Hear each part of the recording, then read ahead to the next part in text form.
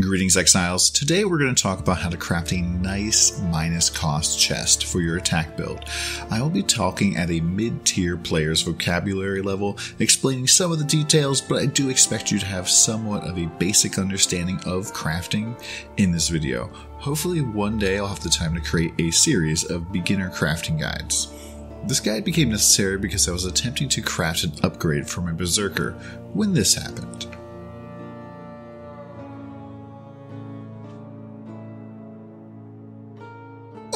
My lord!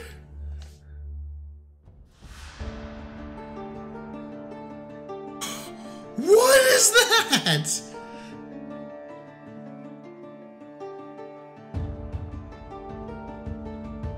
Oh my god, what the? Yo, this is mirror tier. Although recreating something like that is practically impossible, I have been getting a lot of body armor crafting questions on stream, so I figured I would make a guide. Don't worry, the Berserker dual wield video is still coming soon. Today's goal is to craft a body armor that has a decent amount of life and this special fossil only mod. Socketed attacks have minus 15 to total mana cost. The reason I like this mod is because it can drastically reduce the cost of attacks, making certain skills significantly more viable while still reserving a lot of mana. Some attacks can get over 15 mana per attack on a 6-link, and reducing that by 15 is a big deal. The way the game calculates skill mana cost is that you take the base skill cost that you find on the gem, then multiply that by each support gem modifier, and then multiply that by each cost reduction source you have, and then finally reduce that sum by any flat reduction you have. Total cost can never be negative, but you can have 0 mana cost skills. To start, let's talk about our crafting base. I'm using an item level 100 astral plate that I've been beast splitting for the majority of the league. It's already 6-linked and has 3 white sockets and 30% quality.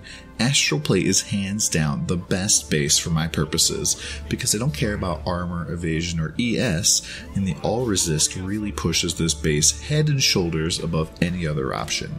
Getting a base exactly like this is possible for about 2.5 Exalted Orbs. You don't have to have something as nice as this, but I'd highly recommend starting at least with an item level 86 chest to hit the tier 1 life roll and already 6-linked. Now, there are a few tiers to crafting this sort of chest with increasing costs. It's rather simple to make a chest that has life and minus cost using a few fossils. I've had a great deal of success using pristine and serrated together at hitting life rolls and minus cost.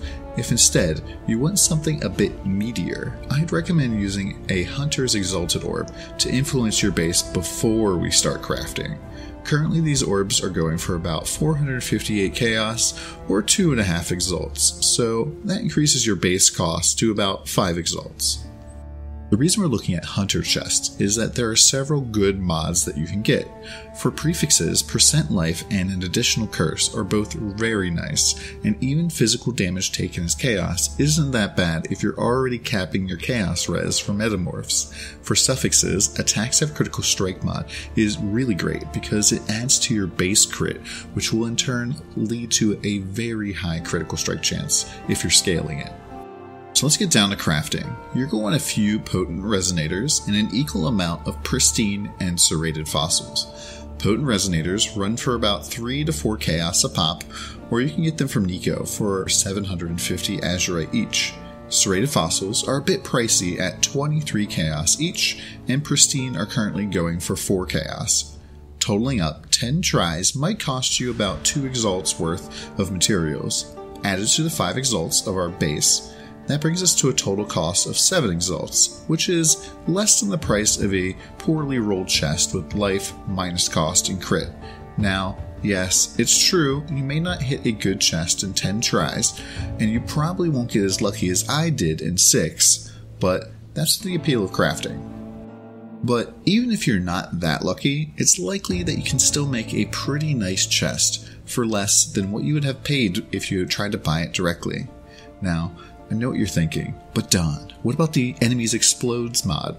Yes, the new Crusader Enemies Explodes prefix is really nice, especially for dealing with Impale-based build's most feared enemy, the dreaded Porcupine. The big problem with this mod is its weighting. Currently, this mod is in a tiny 25 weighting, so it is extremely hard to hit, especially if you consider that other mods will have thousands of weighting comparatively. Even when using 4 fossils to try and isolate the explode mod is rather easy to miss. This all spells trouble for crafting a minus cost chest that also has explode mod. Likely, the best option would be to take any chest that already has the explodes mod and use an Awakener's Orb to merge it onto a chest that has an influence mod you want, such as attacks have critical strike chance. Since delve mods, including minus cost, do not count as influence mods, you will be unable to receive them as a result of Awakener Orb craft. If you really want to swing for the fences on a Crusader Hunter chest, here's possibly the best fossil combination, but it's still really rare. If you happen to craft something amazing, let me know in the comments or stop by the stream at twitch.tv/DonTheCrown.